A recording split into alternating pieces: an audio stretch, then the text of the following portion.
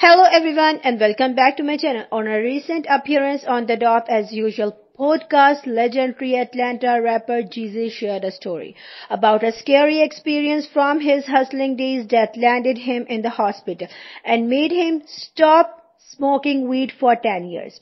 It began with a woman he knew requesting his crumbs, which are the remnants of crack cocaine left over after it's cut. She was like, yo, cuz, let me get the crumbs. I'm like 8, cool, whatever. So I gave her the crumbs.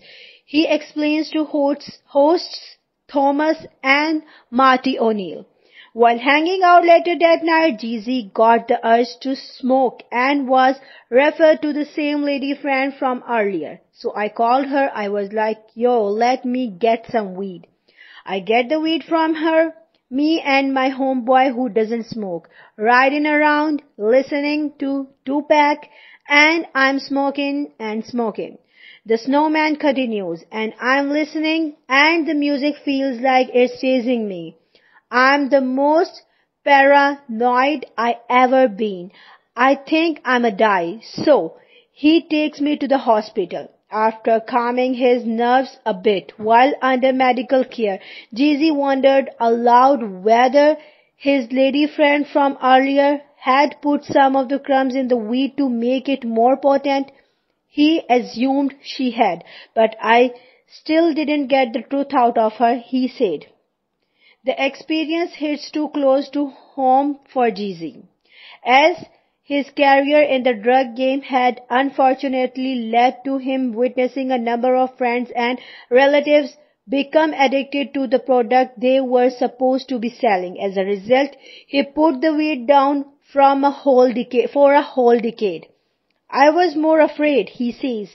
We started off hustling, but a few of them started smoking crack, and by the time I'm knee deep in the dope game. This wasn't the only moment of paranoia Jeezy reminisced about.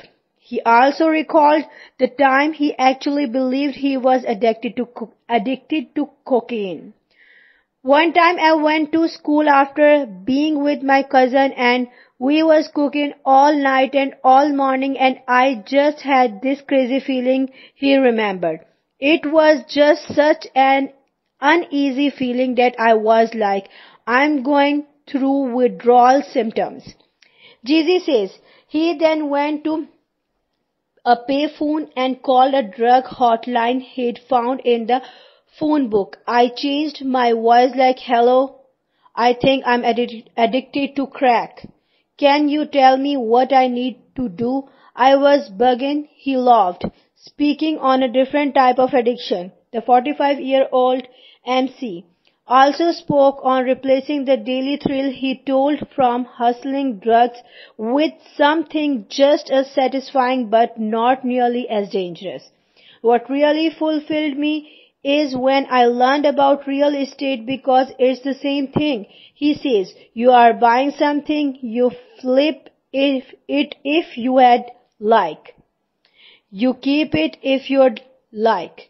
It's like your money is working for you, so it's not different than having a trap house. It's like, that's one of my houses that makes money. That's one of my houses that makes money.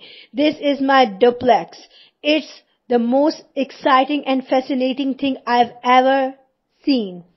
It's just fun. Jeezy appearance on Dop as usual is the latest press stop as he prepares fans for the release of his first book, Adversity for Sale, Ya Gotta Believe, which is described as a collection of never-heard stories of what it took for him to beat the odds and get out of the streets. His mindset he carefully honed to get an edge, and the lessons that changed his life and business. Adversity for Sale is published by HarperCollins and hits retailers August 8.